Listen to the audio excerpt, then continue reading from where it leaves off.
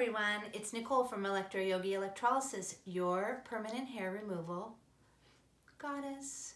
That's me. And I'm here today in Los Angeles after a busy day of serving you, and I'm here actually to speak specifically to my transgender clientele and anyone who is in the process of transitioning, whether it's male to female, female to male.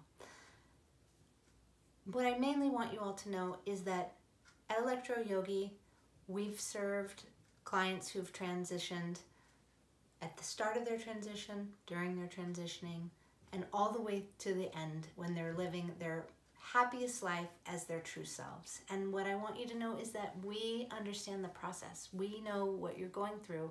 We support you and we care about you. And personally, having not transitioned, but seeing so many people suffering through their transition or just the anxiety of everything they have to go to, wondering how to even proceed, wondering how they can afford it.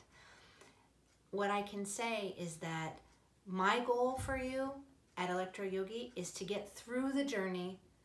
It takes the time that it takes, but to get through it as affordably, as comfortably, as happily, and as lovingly as you possibly can. And I know that we can do that for you in terms of support, also in terms of advice. Where do you begin? What do you want to do first? All of that we can help you figure out. Should you do laser on your face? Or should you do electrolysis on your face?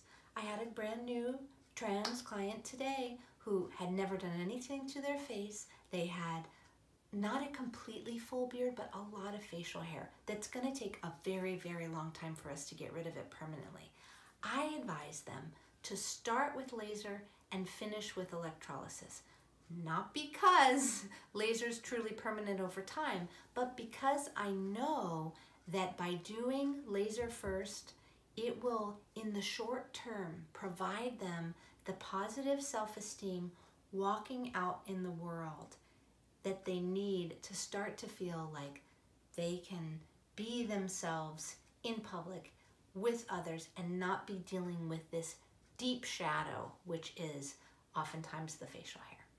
So just know that there's going to be times where I'm going to say something that I wouldn't tell anybody else. I wouldn't tell certain clients who have a ton of facial hair too, because I want to make sure that you're getting through this as inexpensively, as comfortably, and as lovingly as possible to be your true self.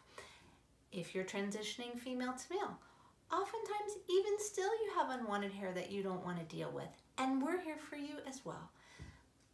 My message is ElectroYogi supports you, we care for you, we're here to answer questions, and you're always welcome to call us, text us, email us, or make any comments or suggestions, or subscribe on this channel to see the other tips that we give. But just know that we are here for you in a time when often you don't know where to go or who to trust, or that you have a positive place to be.